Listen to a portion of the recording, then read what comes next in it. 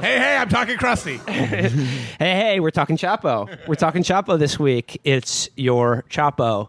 It's your Will. It's me talking to you. Before we start the show, just a little brief house cleaning on an issue that I know you guys are interested in. I'm talking about merch. And if you're listening to this right now, I'm going to let you know that you will be given a special opportunity in the show information of this very episode you're listening to purchase the latest run of Chapo Trap House t-shirts. We did it last time for the election show. A lot of people were, where's my t-shirt? Where's my t-shirt? There just weren't enough. Now is your opportunity to get more t-shirts. And you can also come out on Friday to our Bastille Day show that Matt and I are doing with Jacobin. T-shirts will also be for sale there. Information in the show info. Yeah, we got those ones. We got alternative facts equals the wall just got 10 lies higher. By the way, I am stringent in saying that because kafifi or whatever is not a word, there is no correct spelling of it. But I do know that kafefe, which Will just said, is not the correct spelling, no matter what. Shut the fuck up.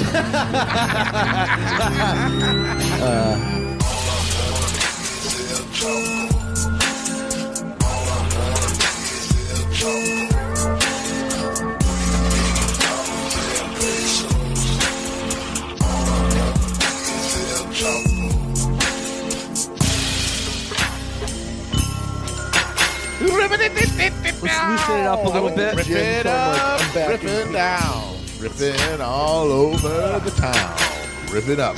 And I was going to say, start this exercise by a little recap of Contract to a Kill. You've sat on it for a few hours now. You need to let it. Motherfuckers like to call Contract to Kill. You need to let it digest. It's like any great meal. You can't immediately say what you think about it. Mm-hmm. I'm not going to be shitting out this particular sirloin for at least a week. Except it's those noodles that are made of that mushroom that contain no calories. So you just eat them to fill up, but they have no nutritional value at all. I don't know about you, but I feel very nutritionally enriched by this film. I learned a lot about the dangers of the Mexican border, why we need a wall. There's actually the Turkish-Syrian border in that movie. Wait a minute. Wait a minute. The U.S. border, they were smuggling him from Mexico, too. Yeah. No, the whole movie took place in Istanbul. Yeah, but they kept going to Sonora. They literally... Yeah, no, it's the U.S. border. Okay, How drunk were you, Will? Yeah, you're too drunk. Well, no, I mean, they were going to sneak people across the U.S.-Mexican border, but that didn't prevent the movie from taking place entirely in Turkey. No, it wasn't entirely in Turkey. He literally he was in Mexico for the first two scenes. No, you guys were drunk. I read this movie correctly. The only location in this film. You were the only drunk was person. on the Absolutely border incorrect. and grilling In the very beginning. In the very, very beginning. That's the border that they've been talking about. Steven, you're tearing us apart. Okay, so we saw Contract. We saw motherfucking Contract to Kill. Contract to Kill, starring Steven Seagal. It's one of his late period movies. And you know how we've talked about how he's becoming increasingly slow and his coats are becoming increasingly bigger? Well, I don't know if the coats can get any bigger if he could talk any slower than he did in this one, or if the plot could be any more confusing. He can't get any bronzer. This one was, him and Cake Boss. I didn't think he could sound more like being on Quaaludes in any of the previous movies, but it's gotten worse. He's even more chopped and screwed than he was got that before. wine monster. So at the beginning, they do this scene in every Seagal movie where a guy who's like, yeah, I'm a secret agent from the government intelligence bureau, and he talks to he meets Seagal in some bar, and he goes, you've never lost a fight. You've made every gunshot you've ever made. Every woman wants to have sex with you. Everyone thinks you're cool, including the terrorists, the drug dealers, and the government. So can you do this op for me? And in every movie, Seagal goes, I'm going to tell you one motherfucking thing. We going to do this my way. And what that always means is that this mission is going to be 90% him sitting in a car.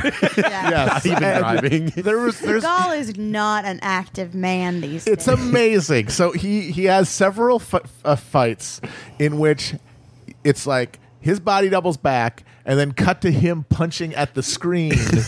Like there's Yeah. a person there, cut back to his body double, and then one scene where he shot some people. But in that scene, he shot them from the front seat of the car he was driving. He didn't even get out of the car. He made some shots at one point and then advanced up the stairs like a shuffling old man worried about leaking urine. Well, the Like novelty. it was a prostate problem shuffle.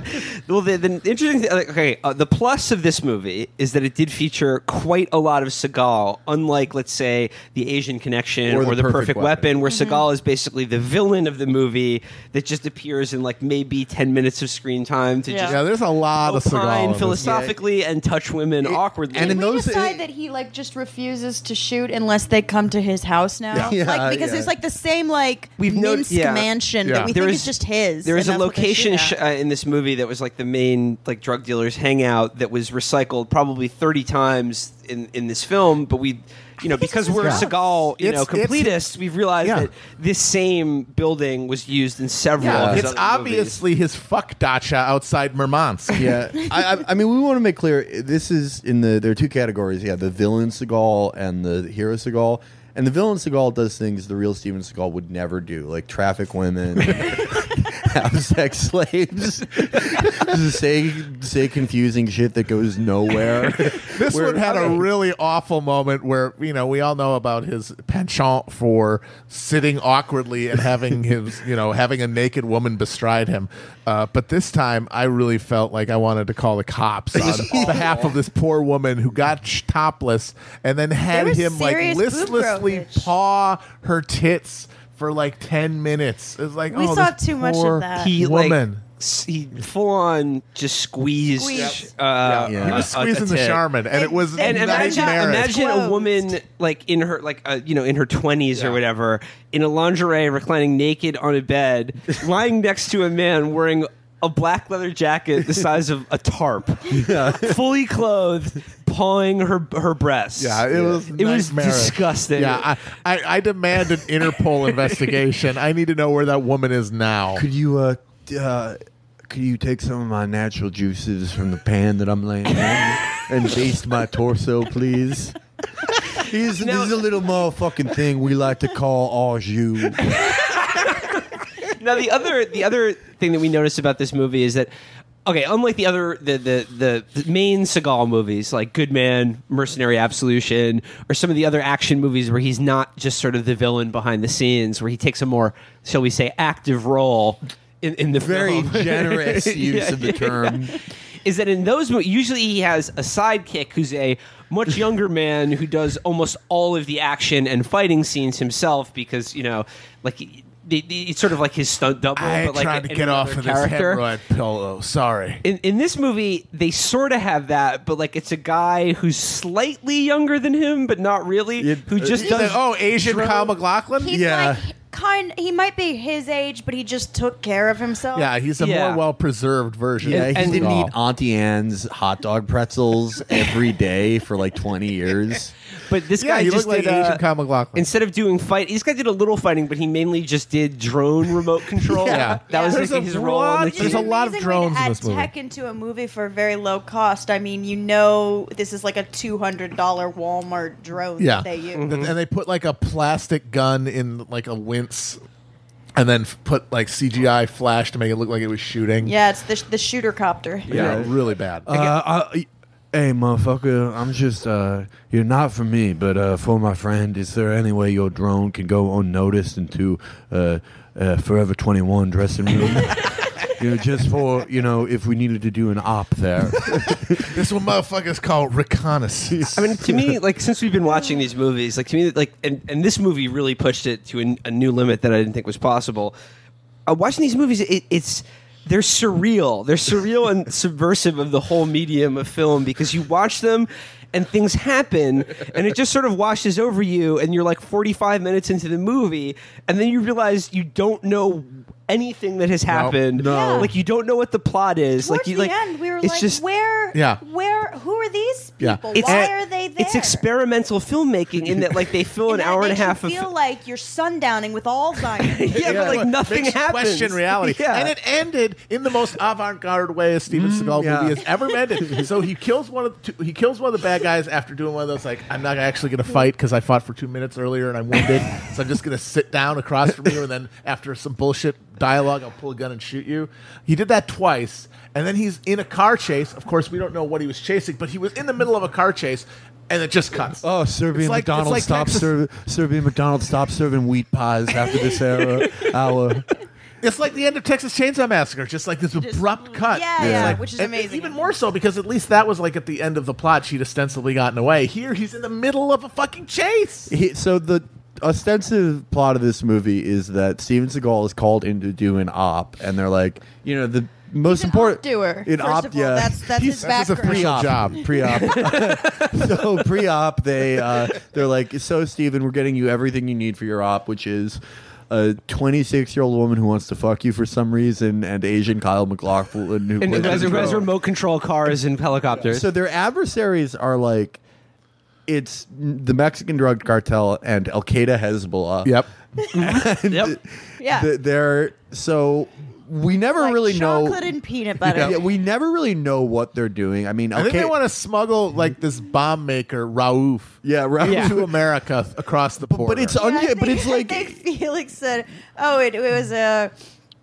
That classic economy we all know and love, the drugs for terrorism. yeah. like ring. I just love that terrorism you guys do. 9/11. I mean, what Al Qaeda did. Forget about the billions of dollars in drugs we smuggle across this border every year. It's much more valuable for us to get you over there so you could do a terror attack that will destroy our entire business. Yeah, so the Sinaloa cartel is just like, yeah, we're actually out of money. We just gave away all our drugs to see terrorism happen. It's our favorite thing, but they never actually get it done because every meeting between, like, you actually can't tell who's the cartel and who's Al Qaeda Hezbollah because Well, yeah, because it's they're just all a bunch Dagestanis. right? It's all a bunch of Dagestanis in like ill-fitting 14-button pinstripe suits who are like, you told me no one would be here, and the other guy is like, I only told you to expect what you did not expect. And then there's just a fucking barrel of molasses in a leather jacket wandering outside the mansion, hitting guys in the back of the head. And This shuffling, marinated bear of There's one scene towards the end of the movie when what is I guess supposed to be the climax of the movie, where like, oh, it's all really happening. Where like he sneaks into like the terror drug compound, and it's just like, you motherfuckers didn't count on a man moving this slowly, did you? And it's just like, there's like some guy by the security camera, and there's literally a long shot of him. They're like, he's very slowly walking up behind you, and then the guy turns around and sees him, and Seagal keeps walking towards him at the same pace. I mean, And then he just like does the Seagal thing where he just sort of like does his Flicks his arm, he wrist. flicks his arms around and like throws the guy on the ground, and then just keeps standing completely immobile, waiting for the guy to get back up again so he can throw him on the ground another time. It felt like he had watched The Raid 2 in preparation, because he did that weird fight thing where like he put his totally limp wrist up against the Oh, limp right, wrist yeah, of the yeah. other guy, like Like in the kitchen scene like at the the end of kitchen that, scene in yeah. Raid 2. But like, do you remember the shot where he kicks a guy down and then the guy's down for the count, but then Yes, he just yes. kicks a table into his head for like good measure, just to like confirm that the guy's down. or when he throws the guy on the ground and he's like, stay down, bitch. But let's not give listeners the wrong impression. This is a dialogue-driven movie. Yeah, Oh my God, it's all there's talk. so It's much like talking. all talking. There's so much talking. It is the Rashomon of Hungary Yeah. or whatever. There are at least Hungary, fuck. three. There are at least three total like digressions, almost breaking the fourth wall, where he's like, "By the way, we don't hate Muslims." Like he's literally like, "Well, no, I don't care about anyone's religion," and the girl's like, "Right, because the true believers don't do terrorism," and they're like looking into the camera because whatever the government of Dagestan made them put this caveat. Oh my in God, there. no, and he said, he's like, you motherfuckers really think this is all about religion? I understand a warrior fighting for their cause, but it's like the great Genghis Khan someone said, worship whoever God, but pay me taxes. Yeah. You know, shout out to Ramsey Kordarov. you know Keep your who- shining star. You know who never killed women and children? Genghis Khan. That's true. Yeah. So this movie, when you watch it, like there are technically things happening every 30 minutes. Every 30 minutes, Steven Seagal, like, you know, in this universe, in the universe of Seagal, the worst thing that can happen to you is a fat guy touching your wrist, and that's why he wears divorce guy bracelets, so no one can do it to him. But every 30 minutes, there's a sequence of that. But in between it, like as Amber said, it's so dialogue driven. It actually feels like depression. We should have done like a conference call to a suicide hotline because I felt when it ended, directionless we were so and without enervated. purpose. It's like we had been slowly exposed to radiation poisoning over the course of watching this movie, and our like bones were just absorbing uranium. And it's By like the end, it was ironically like wearing a lead vest, Yeah. walking down a hotel hallway full of closed yeah, doors. it's almost as though a shadowy Eastern European regime had doused us with polonium. Watching this movie, it will give you the same sensation as taking a bubble bath in Fukushima water. Watching it is like when you're at the dentist's office and they give you that lead apron and then leave the room after pointing a Absolutely, giant yeah. like gun at your head. Yeah, and then they also make you smoke the $4 gas station cigarettes that are called like Mavericks. You know, Okay. total side note. But did you know that there's a theory that the government killed Jack Ruby because he died of cancer? But the theory is that he was taken to one of his checkups and they put him in a room with an X-ray machine and they just turned it on. Yeah, and but that left was it like on. the 1960s, so that Yeah. the people they probably did that all the time. Right. Yeah, they But just that did that to children. Yeah. And then Hold on, I have to go drunk drive on the way to my affair. they gave them a nice DDT wash to keep them clean. And then, They actually had him watch Contract to a Kill. They had a time machine and they took it back. Now, I don't want to give listeners the impression that we're just going to be talking about Steven Seagal for this entire episode. Yeah, By the way, you people should know enough about Steven Seagal by now. But there is a through line. The thing we're about to talk about. I was going to say I want to make the segue now from one sort of greasy, black-haired, just sort of ape-like meron to another. Yeah. And of course, I'm talking about Don Jr. That is. Did we That's notice, in the news. Did we notice that Don Jr.'s email, like their attempt to collude, is like as convoluted, stupid, and pointless as Contract to a Kill? Like, they probably had the same conversation where Don Jr. and like Sergei Fukalov or whatever met in a room and they just like mumbled at each other and then left because either they didn't expect some guy to be here or there was some fact. It was Steve Bannon was wandering around outside. Well, like the defense now of Don Jr. from his partisans and the Trump defenders is that like, well, nothing came of this meeting, and that's exactly like watching a Seagal movie. Like it's over, it happens, and then you wonder what happened. What was this? I don't. Yeah. They talked for a while about stuff they clearly didn't understand one another. Yeah. They made no actual communication of meaning. So yeah, that's probably exactly like a Seagal movie. Another thing they have in common is that I'm fairly certain that they both caught gonorrhea at the same sex slave brothel in the Crimea. Yeah, and they're like, I gotta say though, I just barely again read a little bit about this, but That's the correct approach. Yeah, my that's really how you should do favorite, it. I did see one headline that made me understand it better than others, and it was actually from Slate. And it says, comparing Donald Trump Jr. to Fredo Corleone is grossly unfair to Fredo. I mean, it is. Fredo had way more I'm initiative. smart. Yeah. Fredo like went to Las Vegas all by himself. Yeah, met exactly. Mo Green. Like Got slapped around. bang the cocktail waitresses two at Yep. a time. Yeah, Donald Trump Jr., like his dad, has probably never had sex. And like, I mean, I believe like when Don Jr. released those emails and was like, I actually didn't do anything because of our experience with all the Seagal movies. Yeah, we do believe him because this is, just like in Contract to a Kill, they never really fully exchanged terrorism for drugs or Nope, whatever they were nothing trying to do. happened. No. We don't, but like dialogue driven. Do you imagine Don Jr. like trying to coordinate an intelligence operation? Yeah, Like, that what is would that be like? That is simultaneously the thing that has made this such a long running scandal and is going to dog this entire administration. I mean, at least in public, who cares? Who knows if it's going to have any meaningful impact?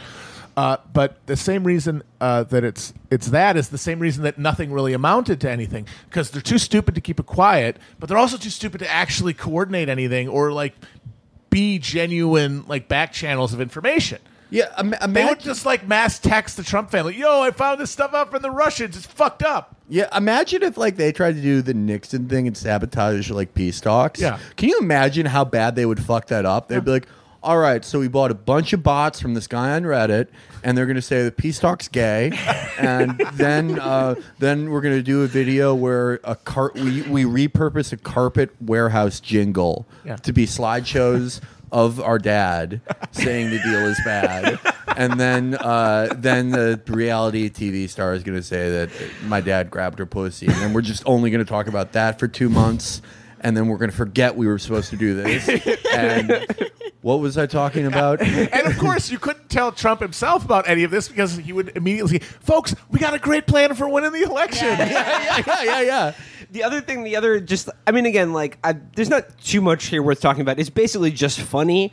However, like, none of this is really illegal. Like, collusion isn't a criminal charge. I mean, it hints at something possibly illegal. You would need who knows, you would need but proof of a material exchange, and that's what they've not. Basically, they have shown. Well, the Russians maybe did this stuff, and they certainly offered it to them, but that's not a thing. It's only a thing if they say, "Oh, thank you," and here in exchange for this is something else, and that exchange back, there's no evidence of anything. That's why the Trump family, its stupidity and greediness is going to save it, because like Don Jr. was probably like, yeah, you're going to get a limited edition terry cloth bathrobe, Egyptian cotton from the Trump Hotel in Azerbaijan, and they just never sent it. And that's like why he gets acquitted. Well, I think the smartest take on like all of this, the thing that makes the most sense to me, and just how like unbelievably stupid and amateurish this all was, because in a presidential campaign, like it's conceivable that you would meet some shady person to get Oppo on the other party or whatever. But you mean like Hayam Saban? Yeah, or like the fact that they're emailing about this shit is hilarious. But like, I think the thing that makes the most sense is someone who pointed out that like none of the people in like the Trump campaign team thought he was going to win the election. No. And they just thought that like, well, we're just going to use the platform and notoriety that this gives us to do what we always do, which is just grift relentlessly and like, I don't know, get some sort of shady deal to like, Matt, like you said, build a casino and fucking, Donbass. Yeah. It's like, folks, this is going to be great. We're going to, our brand is more well-known than ever. And then after January, we're going to have all these names in this Rolodex, and we can, put together the world's best floating casino in the Crimea. Yeah. We're going to have the world's greatest casino in Sochi. It's going to be staffed entirely by wild dogs. Well, I mean, I want to come back to this idea at the end of the show with our reading series this week. But again, like, is it criminal? I don't know. Probably at some level. I'm sure they're all crooks. I also I'm not gonna don't care. I'm not gonna. I don't really care, and I'm not going to hold my breath like it's going to bring down the Trump administration. However, what is hilarious is just again and again, I love thinking about the people who either pretend to or genuinely do love Trump because he's like brave warrior protecting Alpha. Western civilization. Extremely alpha man who just only talks about media gossip and different horrible cakes he eats. He is Charles Martel. Charles Martel, in his day, he would have made a proclamation in the center of town and been like, so Edgar the scroll maker wanted to come to my New Year's party, and I said no. Way more people read my scrolls, bitch. Well, that's what's so baffling and insane is that Trump is the embodiment of every degenerate trend in Western civilization to make men effete and weak and fat and incompetent and lazy and effeminate, like everything that they hate about what modern society does to men is embodied in one diapered monstrosity. He's a hand talker that uses a bottle of Aquanet a day and watches Rachel Ray every night. Yeah, I'm so sick of these pussified Western men who have never read books, never exercised, only talk about stupid gossip and interior decoration. Donald Trump is the opposite of all these things. Yeah. And of course they like him because at a certain level, like, his real base of pissy retirees is just the same way. They've all been like turned into Holstein cows. I think there's a thing going on too where like a lot of the more like younger, aggressive suburban authoritarians, like they probably want to be that fruity.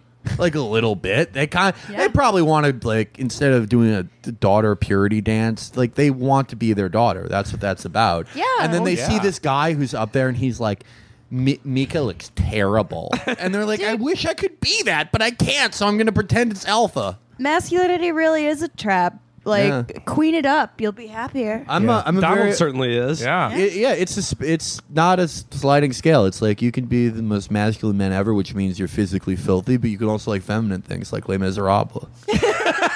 I'm way happier than the president. Yeah. Yeah, you're a happy, well-rounded person. Yeah. Well-rounded son. Like I said, I want to come back again to the idea of Donald Trump as sort of a hero of antiquity.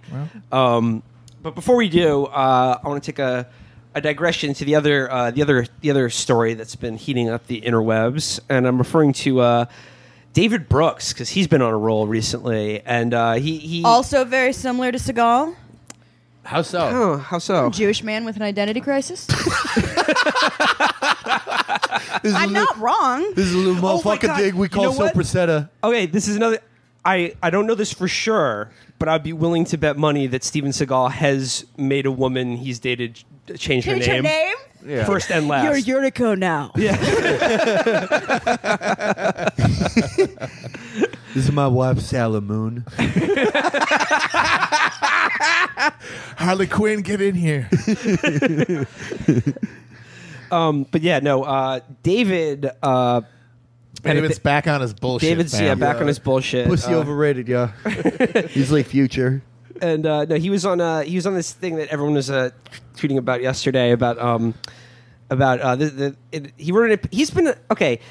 Just like a week ago, he had an amazingly good op-ed piece about people canceling plans is a sign of Western decline, and it was just again like revealing that everyone's just like, yeah, David, sorry to flake on lunch again, but I gotta rewind some videotapes, and yeah, no one wants to hang out with David Brooks, and he wrote a whole Just column about it. The willingness to do that and at no point acknowledge the absurdity of it and the obvious implication that you're just talking about the fact that no. nobody wants to hang out with you. He would never consider the possibility that anyone But it's would just cancel. it's such a Olympian delusion that it's breathtaking. I'm And it's actually- almost like the you- man has a gift. It's like one of those things where you have to have that in order to be an effective op-ed columnist, especially for something like So this. there's a You new have to like have self-awareness drilled out of your head with a fucking like a power drill. Yeah, you have to be deprogrammed. Yeah.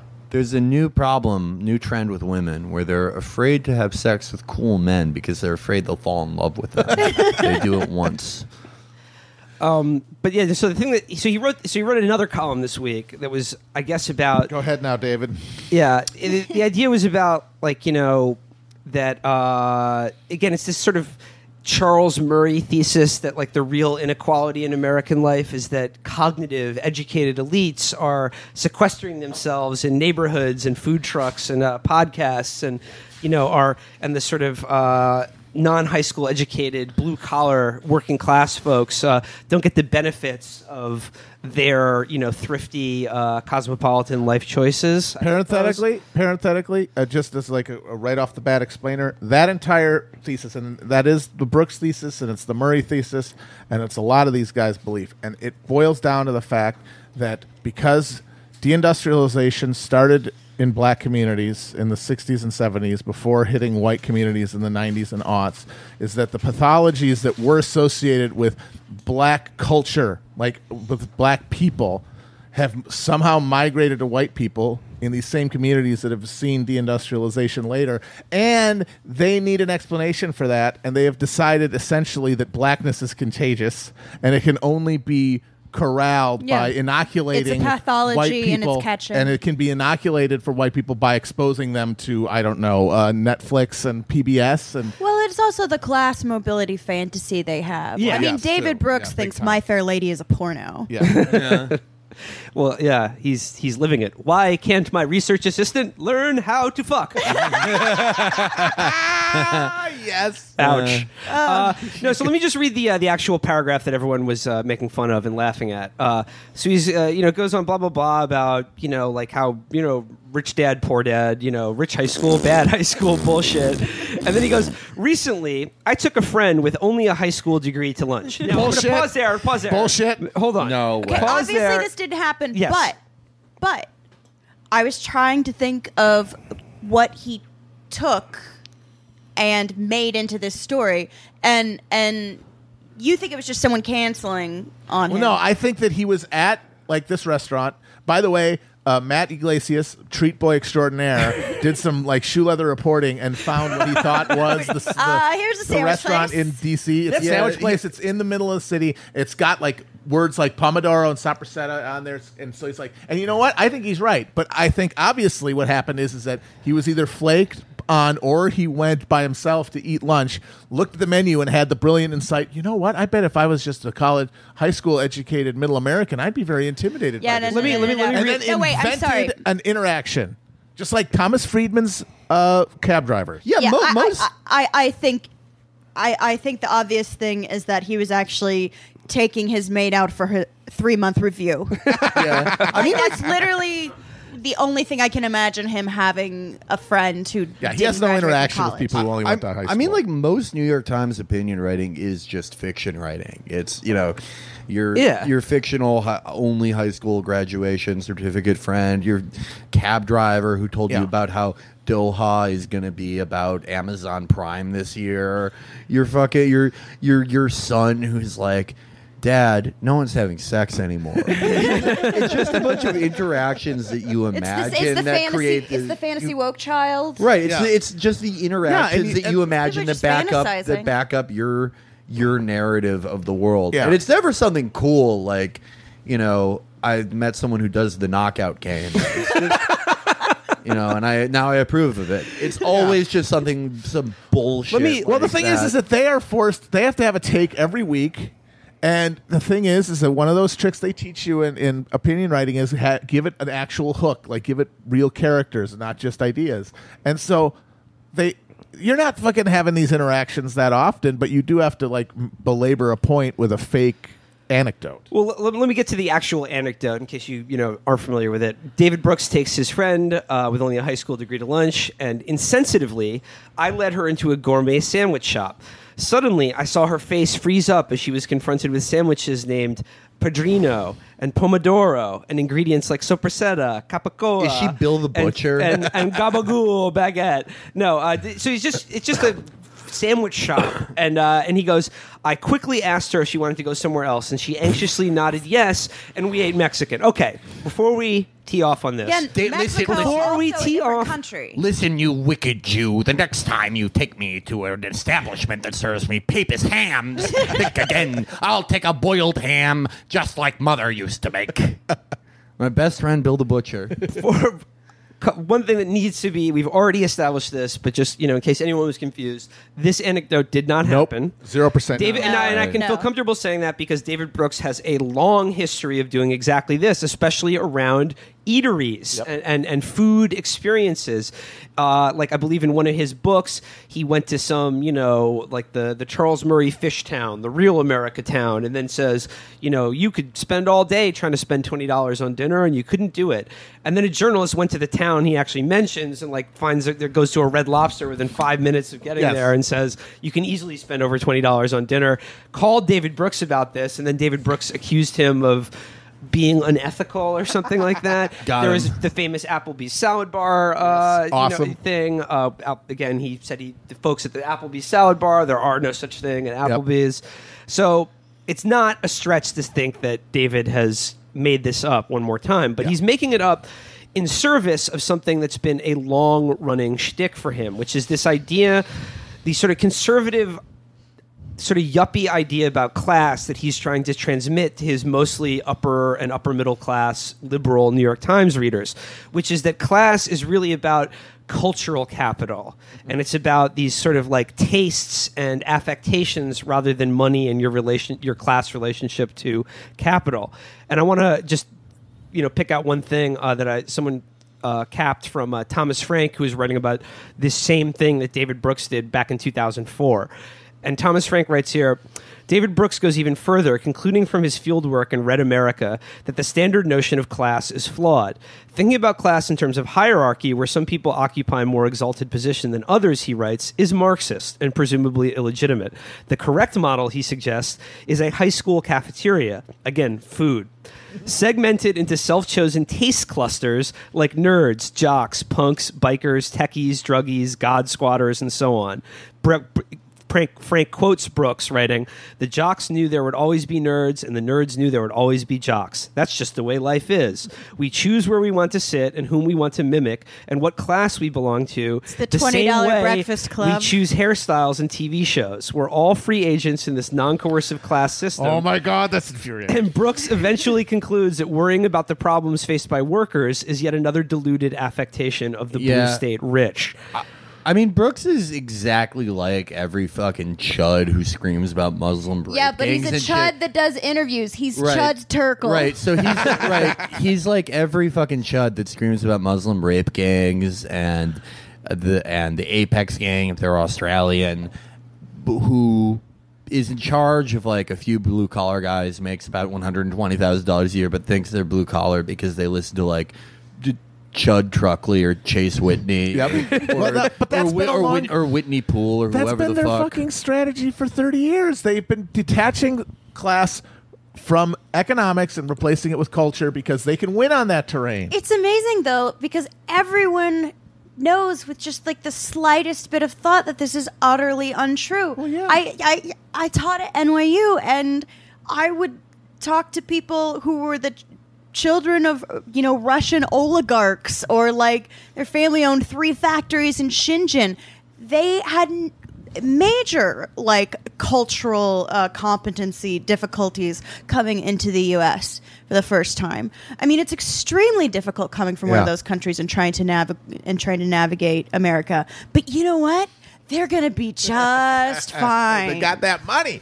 Well, that's because what these guys always do, and when they talk about things like cultural capital or education or getting married, they take things that are symptomatic of having wealth and economic security and turn them into causes. They reverse causality. Yeah. They say, they are able to maintain relationships because they're being able to maintain relationships is why they have money. Or having certain cultural touchstones and being able to converse at a certain level is why they have money. No, it's the other way around. Obviously, it's the other way around. You have little money. You can't have the stability to stay married, right? Because that would be to alter. That would be to make them complicit in a world that is fundamentally unfair. I could explain in one sentence how poverty causes less marriage. One sentence, and I just did it. You're not stable enough economically. You can't maintain these relationships. The pressures are too great. Done. I finished it. They've attempted it. They have billions of dollars behind it as a propaganda campaign, but nobody could explain to you how getting married keeps you from being poor if you were poor. Matt, they could never fucking what they explain say, that. what they explain is that they they rattle off a bunch of statistics about positive life outcomes for people who get married and get married after finishing college. Right. Not the results of marriage, but not it's the a positive life outcome. Okay, now, it's been a sort of hobby horse of ours on the show that whenever you see someone either saying or implying that politics is downstream from culture, you can be guaranteed that they're grifting you or they're full of shit or they're just a right winger in some way. It's but always can I just the say I'm economy. still really proud of Chud's Turkle. That was very good. Someone else who also believes very highly in social capital and who weighed in quite heavily in a lengthy thread on David Brooks is, of course, our other friend, someone who I like even more than David Brooks, Megan McArdle, who's back again. The walking galactic brain. Yeah. Megan McArdle. Yeah, the Galactic Brain League is Megan McGriddle, Macron, and I gotta say Malcolm Gladwell. Yeah. Oh, yeah. That who's that fucking guy with the like perfectly round head in England? Rupert Owens. Oh, is that the baby one that's the baby. a racist? He's the boss baby. Yeah. Oh God, he's terrifying. He's British. And his name is Rupert. That's a teddy bear's It's name. amazing. And he's got a little bow tie. He's the British exploding. I love how the sort of David Brookses of England. David Brooks, it could be like a cool guy, cool tough guy's name, but in England, there's no mistakes like that. Every David Brooks guy is named like Jeremiah Buttersworth, Percival Wigwam Chudsley. Eaton Syrupsley. So Megan went off on a long thread defending Brooks and, asking, how many of you have taken a genuinely working class person to lunch? Guess what? Not David Brooks and not you either, Megan. Yeah. So she goes on and off. And Also, take them to lunch. That's the wording that makes me think it was his maid. Yeah. Right. You don't take a friend to lunch. So you go to lunch meet with a them friend. for. I noticed this in the replies of the people talking to Megan, and I just want to. It was one interaction I want to cap here. This guy Rev Kev Geo replies to Megan and says, "As a pastor, I eat with working class and homeless members regularly, and it's those relationships that made me so angry to read Brooks's piece." He continues. No one comes to me saying, help me fit in with the upper middle class. They come saying, I need money, food, housing, childcare. Megan's response to this, I think his point is that social capital matters for the mobility to get the stuff you need. Oh my God, no. Yeah. This is Yeah. Mean Girls. This is Yeah. Mean Girls. Yeah. This is where Regina George rules ruthlessly, and the unpopular kids hate her. And then Gretchen Wiener says, well, I can't help it if people are jealous of me. Yeah. And they're just like, oh, you want to be me? It's like, no. We hate you. Yeah. We just like to be able to fucking survive. We without just being want in your fear at all stuff. times. We want your stuff. And the way to prove conclusively that claims like McArdle's here, that social capital is more important, is easily and perfectly disproved as similar claims that it's about education or getting married or anything. It's like, if you apply that, imagine you could snap your fingers and your wish for this community was granted. They all of a sudden have all the cultural capital and ability to negotiate amongst money that you do. They all are married to the person who had their kid. They all have education. They're all listening to NPR. They're all doing those things. If every one of them did them, you would still see tons of them poor because those spots are limited. And if everybody had it, I mean, these people claim to love economics 101, but have you ever heard about fucking inflation? If everybody could code, it would not be worth anything on the market. If everybody has bourgeois social cues, the bourgeois social cues are not a value added anymore. Yep. So none of these things, if universally applied, would solve anything. Yeah, I mean, also, I think the unstated thing here is how cool McMegan and David Brooks and all these people think upper middle class culture is. I grew up upper middle class. It's like the culture is fucking awful. All you do is just eat like dry pieces of bread that you smear like various moldy cheeses on and talk about That's always what I thought it was. And talk about the fucking wait list at Brown and like, a new play. Like everyone doesn't just go to plays every year to see if they're still bad. It's trash. No one should want it. Just one quickly. Another thing that undermines it and completely destroys it is, okay, fine.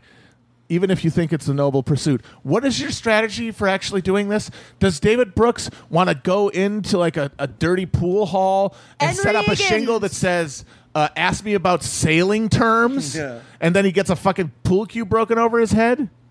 That's the new Roadhouse. He wants to be Patrick Henry Higgins. Patrick Swayze, back from the dead, escorts David Brooks through various rough and tumble bars. Yes, and then he teaches them bourgeois values of thrift and diligence. Yeah, he's like, pain don't hurt, and class isn't about money. Oh my God! Shit, that's gonna happen now. That's really.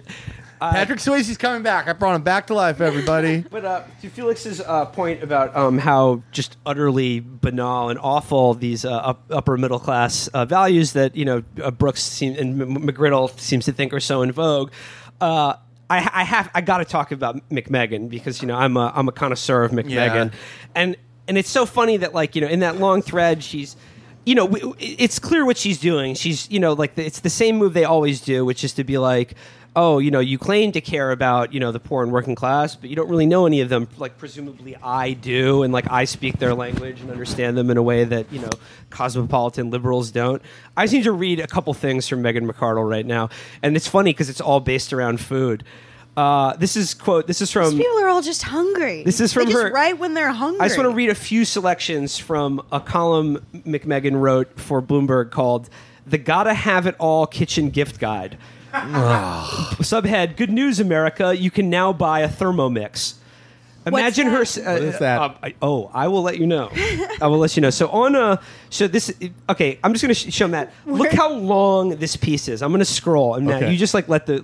All right, 1, 2, 3, 4, 5, 6, 7. Between this and the eight. Juicero, we're just like a Holy kitchen gadget blog. That's now. like, oh my I'm God. still scrolling. There scrolling. have to be 24 like paragraph long items This is on the- different. Oh, maybe I'm sorry, more like 30. I'm still scrolling. Holy I'm shit, still are you scrolling. fucking kidding me? Okay, this is the longest thing McGriddle has ever written, and it's about it's all about kitchen implements that you And can just buy. like on the road, she wrote it on one long scroll and mailed it in. Okay, on her list, she suggests buying high-quality jar-shaped measuring spoons. Fuck you. You wouldn't think there'd be much to say about measuring spoons. Yes. At least unless you've spent time hunting for your spoons, trying to Oh, divine the God. size of a cheap plastic one. No, it's not that hard. Next I item. waste time hunting for spoons. Next item. all the time. Again, and Megan is Is that a speaking. euphemism? When you're hunting for your Yeah. spoons. I mean, if she Matt, was, if this she is was like you. We noticed how unbelievably long this is, but like Megan is putting in the work here of educating working class Yeah. people on how to gain the social like capital to wait a get minute, the wait a minute. social mobility to get the health care that they need. Look, okay, yeah, I understand. All right, you live with your mom, you take care of her. You basically survive on her disability and some Medicaid. I get that. You have a high school education. You went to a school with very low standards. You really have no ability to get anything other than like into a scam for-profit college that you're going to pay $100,000 for. I understand that, but where's your microplane? If you just got a microplane to get that real good zest from the lemons in your meringue, I think this whole thing could turn around for you. Yeah, I mean, the thing is, every one of these gadgets is what an upper middle class person uses to escape the eternal screaming terror in their brains that their lives are meaningless and that everyone is surrounded by them, hates them, and the only reason people talk to them is because they're all cushioned by this cloud of money and this assurance that nothing will ever happen to them. But deep inside, it's like every day their brain is just replaying Contract to Kill. That's how truly empty and pointless their lives Haven't are. had an orgasm in 6 months? Get a garlic press. Yeah. No, get an extra large spatula. Megan says, a few years back, we somehow acquired a fish spatula.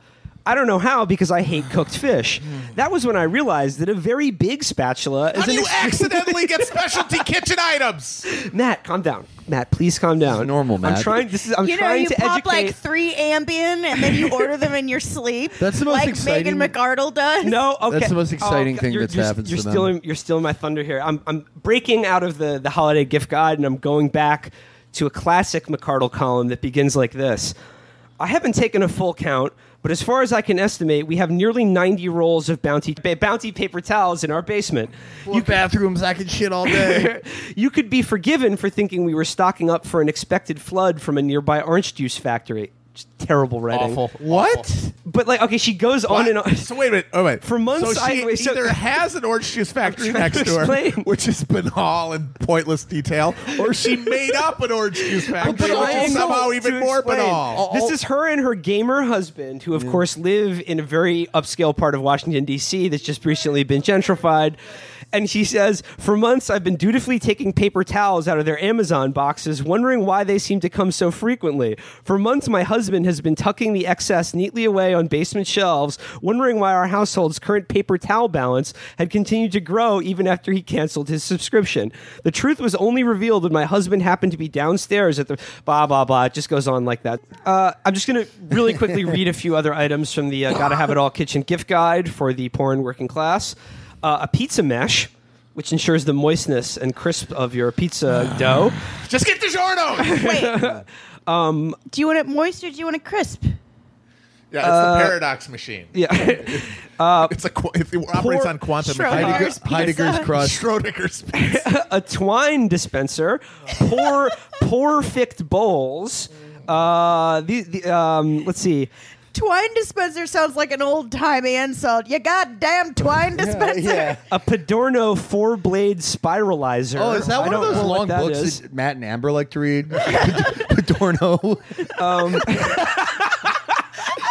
One of those very long books where you guys are like, Matt, we love As Padorno said.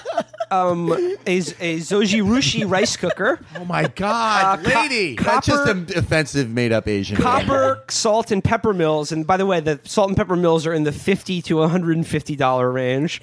But I got to get down to the very, very bottom. Honestly, Long jockeys. this is like one of those chapters in American Psycho that's just a list of items. Okay, listen to this, but imagine Christian Bale is reading it. This is the Thermomix. Just as I always begin with the humble lemon zester, I always end the guide with this machine, which is the opposite. A hypertrophied kitchen appliance that chops, stirs, and even cooks the food for you. Being able to cook and stir at once reduces a lot of tedious kitchen tasks, from sauce making to caramelizing onions for bacon jam to a few seconds Fuck of you. prep work. No other appliance in my kitchen has done so much to save me time and effort in the kitchen. For what? What are you saving time for? Do I need a Thermomix? No one needs one. But no other machine is going to let you stick all the ingredients for a bechamel or hollandaise into the jar, press a few buttons, and walk away, returning 10 minutes later to a perfectly done sauce. Or caramelize onions without standing over the stove for an hour. She repeated the caramelizing onions task Well, twice. because caramelizing onions is like the one thing that like a doesn't take an casual hour, cook though. would take. It takes like 45 minutes 40 to minutes do it or right. so, yeah. Yeah. It's like making risotto. It actually is labor intensive. So of course they stay up at night in terror at the thought of having to do it. This is making me go into a depression spiral. This is reminding me of being at my friends' houses when I was like 9 and thinking like, is this all there is to life? Well, you should get the new Canmore Depression Spiralizer. yeah, it's $80 and it'll make you into a good person. It's just like when she says like, you know, all those tedious cooking tasks. I can save time not doing those tedious tasks. And doing what? Just like looking up different versions of the same thing that you already bought. Like making a spreadsheet of your Amazon purchases. What? What are you doing? Just kill yourself. Excuse me, but somebody has to do a rigorous fisking of the UN's latest fraudulent reports on casualties from Iraq. yeah. Take a what a guess how much piece the of shit. Thermomix costs, though. That sounds like a $5,000. I'm going to say 7,500. Price is right It's cheaper now. than that. It's cheaper Oh, than okay. that. Okay. It's only $1,800. Oh, word. Do you guys want one? Oh yeah, never mind. That's a good deal. All right. I take back everything. That's a Yeah, we're getting one terrific for deal. the Park Slope Mansion. Yeah, So- we're going to whisk I together. mean, our bechamels, our after show bechamels suck. You Yeah. know, I really want to get a because good we can't really bechamel dedicate sauce. the time. Yeah, and exactly. this is the Yeah. perfect time for bechamel to pour yourself a nice warm cup hot of bechamel, bechamel in this drink on the weather. scoop Brooklyn style. Just smell that So- hot New York garbage air and sip your bechamel Yeah. from a teacup. Let me get a bechamel on the rocks, So- please. Here's the punchline to Megan McGriddle here. Again, everything revolves around food, and just the problems of the poor absolutely cannot be solved by any sort of redistribution of No, wealth because or property in our society. as she would say, she'd say, I got fewer kitchen gigas than I need, but less than I want. Here's the punchline in the same thread that kicked off talking about David Brooks. McGriddle says this. A lot of folks on the left are not familiar with work on social class that was considered foundational in my brief activist years. She continues, I went to college in the immediate post-communist world where we still fundamentally spoke the language of Marx. Today's left doesn't at all. Who do you know mean- on the left? Well, what is she talking She about? is right. They don't speak in the language of Marx, but neither did yuppies. Well, I don't get what she means. I've been puzzling over those tweets for today now. I don't know what she means. I don't get what she's talking about. I guess I think she is so concretely identified class with social convention that in her mind, when Marx was talking about class, he wasn't talking about someone a working class person being someone who had only their labor to sell. It was somebody who enjoyed F-150s and Nashville modern She country probably and Western remembers music. like reading Bourdieu and like thinks like, oh well, I had Marxist culture analysis it's like thrust I think upon that me. she's taking sort of the Marxist cultural stuff from like the Frankfurt School and welding Adorno. it. Yeah, exactly. Adorno. Adorno pizza slicer. and welding it to like the material shift in the language of class that happened in the U.S. as a result of the neoliberal turn. Well, there was actually a purging of Marxists from the academy, but it happened way before Megan McFardle was in college. Right, but I think she's just basically saying that all the cultural writing that the Frankfurt School did proves that class is culture and nothing else. Yeah. I think that's what she's saying. She sucks. God, she's awful. Yeah, read that. I mean, I only like it's like it's long, but check out the Megan McArdle Holiday Kitchen And that gift guide. insane litany she did, like, she's got a lot of money. She's Yeah, well yeah. off, but she's not even close to one of the richest people in this country. And if somebody like that, who contributes that little, is able to amass such a grotesque menagerie of completely superfluous Spatulas. items, and thinking just... If you can countenance a world where half of the population lives on $1 a day, and she has 15 types of lemon zester, then you are fundamentally a sociopathic monster. Let them eat zest. Let them eat zest.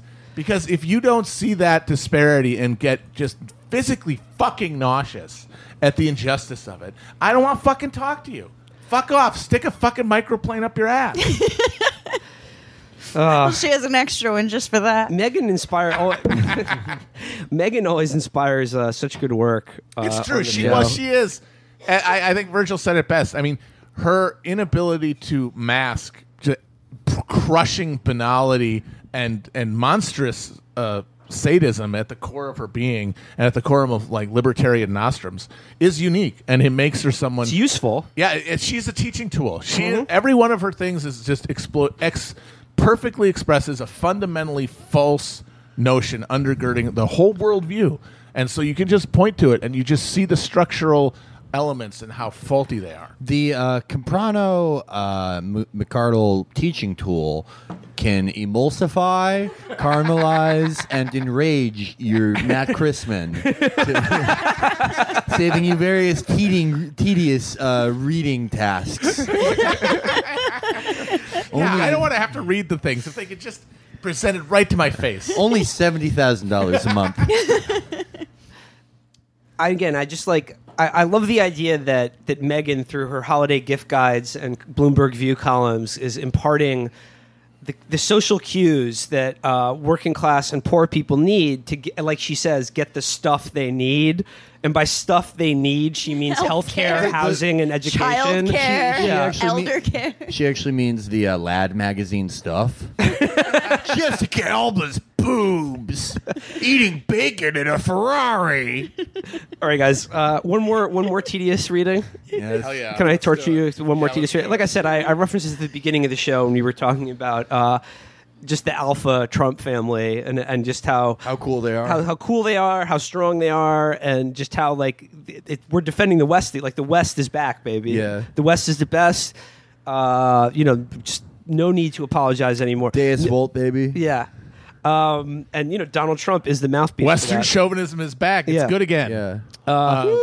Teutonic wolf howl. And just like the sort of the weird thing now on the pro-Trump right, not the anti-Trump right, who again has Or made, as G here would call them, the anti-Trump right. yeah, like the sort of people who find Trump distasteful, but essentially they agree with everything he represents and all of the policies that he's implementing, but Yes. they don't like him personally. I really think and that term or is just hedging their bets on when his administration inevitably implodes Yeah. and is tainted the conservative movement with it. Yeah, Like, I somehow think- they get a reward for leading up to this guy. Yeah. And now we've talked before about how, like the never Trump guys who are now the anti-Trump guys are a very specific brand of nerd and cuck. Oh, God. Bow-tie. However, the pro-Trump intellectual right is even more intensely dorky, like way more bow tie, like bow tie at a level that is. Their bow ties got bow ties. It's because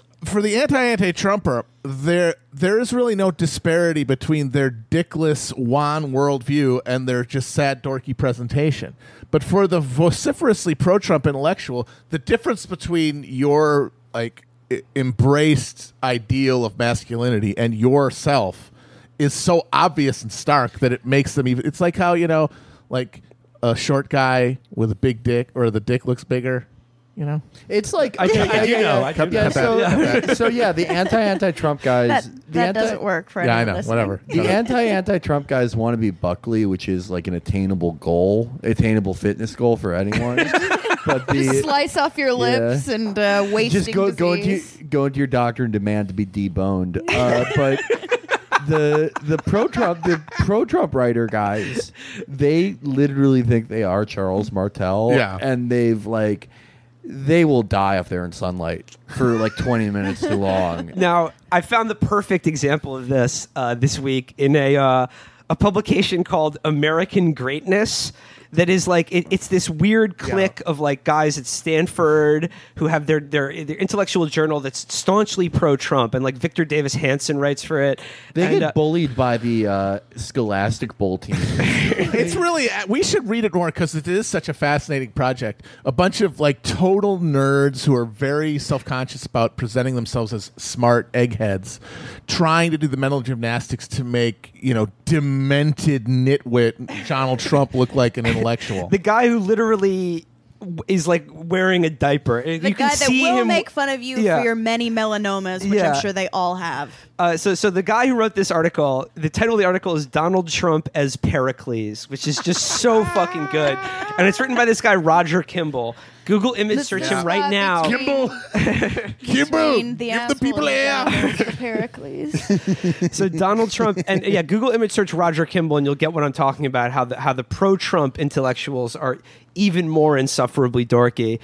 So he goes, and he's talking about the speech Donald Trump gave in Poland last week. Yeah, all the alt-right guys came at that. Yeah, stuff. they really Even love though it it. was like a pure neocon speech, it just shows how fucking stupid. Yeah, but those they talked guys about are. how Western civilization is good, and Which that's is all they need like to hear. George W. Bush did that. That was That's like half true. of his post facto rationalization for Iraq was that Western values should be imparted on people. These people are so fucking stupid. They're incredibly cheap dates.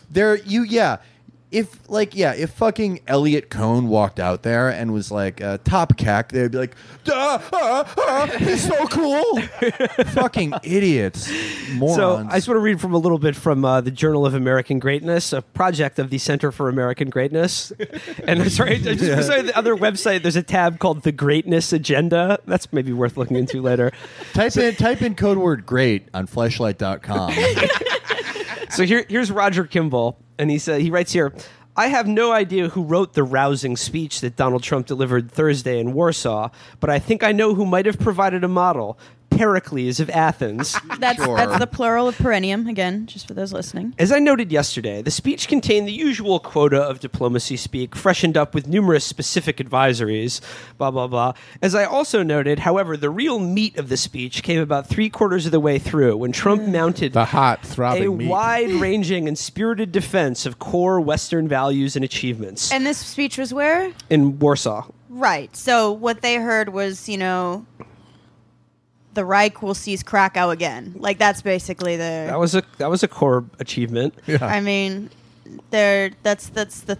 I think it's imagery.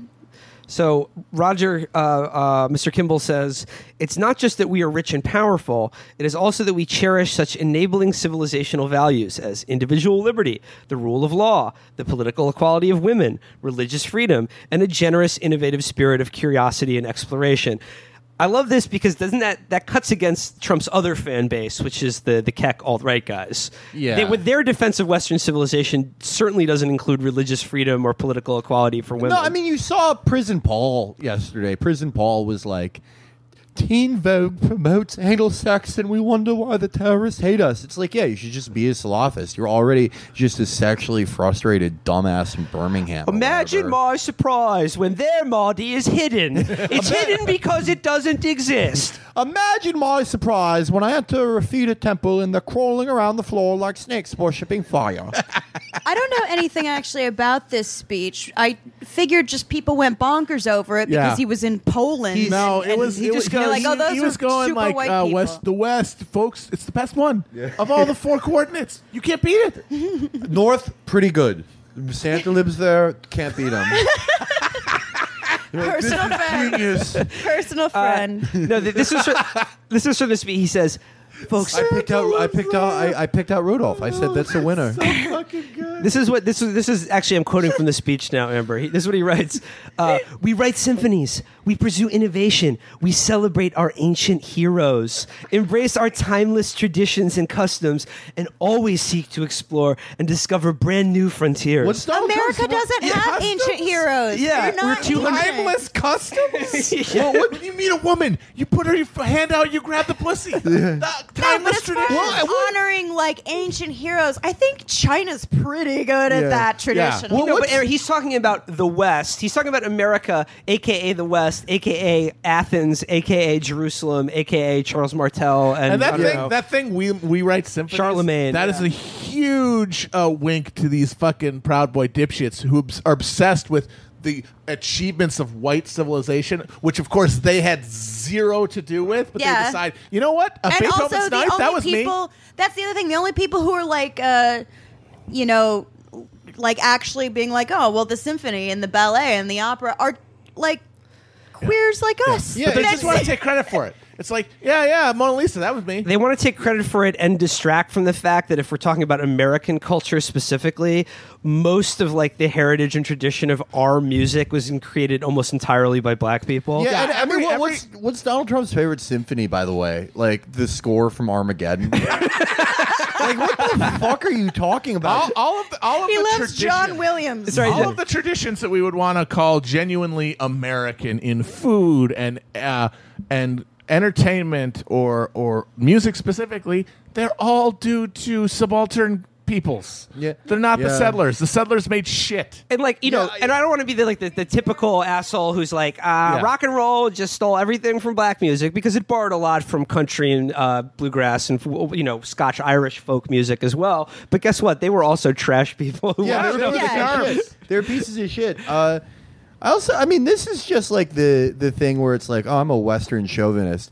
It's just like it's a new version of the people who are like, yeah, I believe in reincarnation. I was actually a champion gladiator, and then Alexander the Great in my past life. Yeah, Like, that's if- like, if exactly you- what. Yeah, like yeah, if that's you- exactly what it is. If you that's went brilliant. like if you went back in time, like you wouldn't. You're an IT guy now. You wouldn't have been a fucking dirt farmer back then. You're not shit now. You wouldn't have been back then because it was even more unfair and arbitrary and fucked up then. And you're not an impressive person, but you think just by virtue of going into the past that you become everyone from the past that you know. Like if you go back Felix far just said enough. something incredibly deep. Like if you go back far enough, the only people that existed in Rome were Caesar Yeah. and fucking Christ, you fucking idiot. No, there were millions of people like you who sucked. That's like, and you know, he like died forgotten. It's like the and uncared Mark for. Corrigan joke on Peep Show where he was just like, everyone thinks they're Napoleon. What about all the Chinese peasants? It's true though. It's true. All the Gavin, you know what Gavin McGinnis would have been in Rome? He would have just like made out with prostitute. Yeah, he would have been a prostitute and like made out with their version of Milo, who actually was every man if you think about it.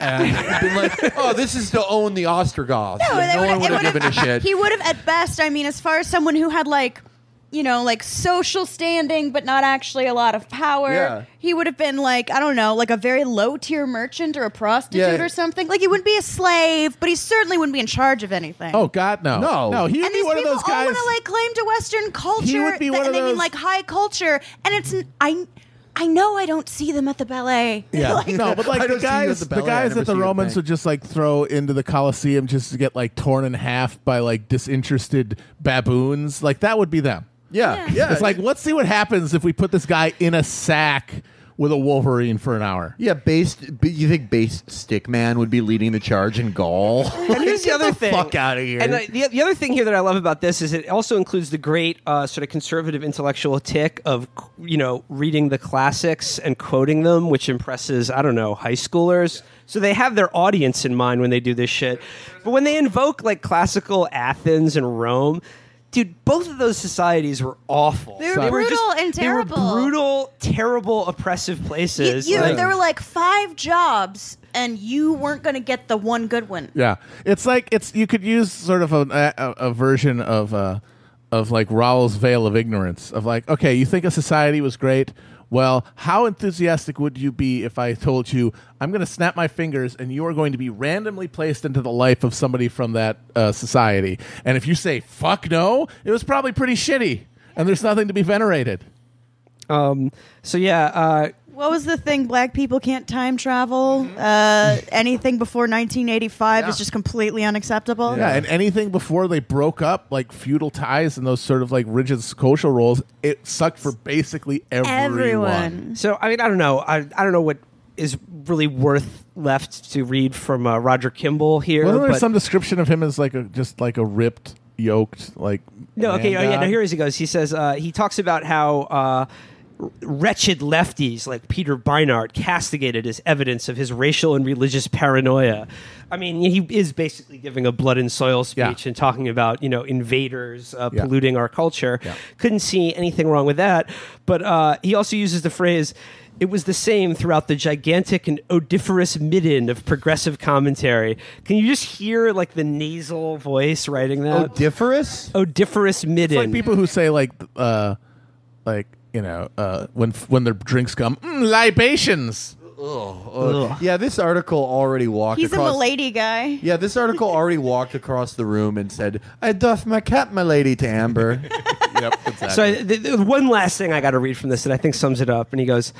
He quotes from Pericles' famous funeral oration. Again, by the way, Pericles... plural of perineum. He got Athens involved in a disastrous and unnecessary war that basically ruined their entire culture and shut the gates to the city during a plague that a lot of people also died from. He was basically a demagogue and an asshole. So I suppose and probably also child fucker. So the comparison holds up with Trump. Right, but there are beautiful busts and statuary of him. This is the last thing I want to read from this. He says... it's a good thing that Pericles did not have to suffer under the scrutiny of the chestless, politically correct ditto heads that rule our media and educational system today. Or perhaps I should say, it is a good thing for them that they did not have to suffer under the frank and manly self-confidence of Pericles. Listening to Donald Trump yesterday in Warsaw, however, I wonder whether the tide is going out on that brackish, self-infatuated yet self-hating fraternity. I suspect it is. Good riddance. And to that, I want to say, sashing. Yeah, I genuinely like this man. I genuinely feel bad if you like Donald Trump and have to keep defending him and creating ever more elaborate fantasies that he represents some kind of lost Western masculinity for all of the reasons that I think we've outlined. I mean, it's just like you shouldn't have to try so hard. You should just be like, I like Donald Trump. He makes the people I dislike it's a angry. Dear Prudie. He's a troll. It's they start out with look. I love Donald Trump. Yeah. If you have to say it, then there's something very weird going on. Yeah, just fucking strap in and enjoy the ride. You're triggering the snowflakes. Congratulations. You don't have to create these sad, pathetic attempts at justifying why this bellowing oaf is your fucking, champion. The shield of Achilles. Just enjoy the ride. You strap it. It's like that video that they show in Soylent Green before they euthanize you. Just watch it. Watch the pretty pictures. Perchance, milady notices that with the very courage of Achilles meets the beauty of Athena, that the grandiose, exalted wit of such a man could rain down on his inferiors like the arrows of Ajax. And someone will write that column, and then 5 minutes after it's being published, Trump will be photographed like giving a thumbs up next to a Big Mac, or folks, I just met Tracy Lords. Terrific. I always wanted to fuck her. Talking about the wonderful chocolate cake he had on his golf course, or just be like clapping his hands like an infant during fireworks. Being caught on a hot mic, no one ever proved to me that Liberace was gay. Oh man. So good luck to them. Good luck to all that. Good luck to everyone. Good luck to all of us. We're gonna fucking need it. No, I was going to say good luck to everyone who was a duke in a past life when Western civilization was strong. It was manly. 90% Dukes. Yeah. if you Speaking guys, of monarchy, I'm gonna be gone for the next 2 weeks. Oh, right. right. Oh, right. yeah. And we'll I show- wanted to. Boys, Yeah, time to kick squint- up our feet. Squint Right. harder. Put the hands. Time to scratch ourselves openly. Hey guys, Amber's not going to be here. Let's jerk off in front of each other like guys do. Let's just Last kiss. one's gotta eat the biscuit. Hey guys, let's just kiss each other. No girls watching, just like guys do. Just guy things. Yeah, let's just guy all, stuff. Let's all sleep in a big bed like Willy Wonka. Amber, why are you going miss away? you guys so much. Yeah, we're pretty good. I'm going to the UK for Bollocks. the next 2 weeks. You're gonna go to the bloody Tesco around the corner. I'm going to be talking to a lot of people from Momentum, the organization that's very much behind the rise of Jeremy Corbyn. And I'm going to be producing a few articles on the trip for current affairs. So, follow them on Twitter and watch for that. And I will be not returning to Twitter, but I will be sending Alex, our the current affairs Twitter god, dispatches to tweet at him. So, in a way, I will be back on Twitter. Follow the current affairs account. Oh, you're and gonna Run by eat a loan bloody option, chip very pie. good. Oh, you're And, gonna have a chip pie. perhaps. Oh yeah, ev- I'll also take pictures that I'll have him send. So every Nando's I go man. to, Legend. every Tesco, Yes. you're gonna see tweeted Go from that got a account. science I am breeze, so got a jealous. Scotch egg. I just when Amber said I'm off to England, it reminded me of the biggest piece of shit I ever had for a professor. He was my world religions professor in a city college in Chicago, and he had an affected English accent. He was like from Illinois, but he one day he opened class. He said, "We shan't be having class next week. I'm off to New York. I'm being sued." I remember. And mic drop, walked out, didn't teach the rest of the semester. We all got A's. He was so. There was one time he was like talking with a girl in the front row, and he's like, "So you're wearing exercise pants? Where are you on your way to?" And she was like, "I'm going to yoga." And he went, "Oh, you must be quite flexible." I was like, new best friend. This guy. He's currently on the masthead of the Journal of American Greatness. Yeah. He works directly under Stephen Miller too. He works in the Trump White House. Yeah. No, he looked kind of like a portlier Steve Jobs, which made him cooler. He was. I'm Every being woman's sued. So cool. I'm All right, off guys. to New York. What an asshole. I'm off to the bathroom, but everybody follow the current affairs Twitter account for updates on Amber's sojourn to England. Till next time, guys. Bye. Bye. Cheers.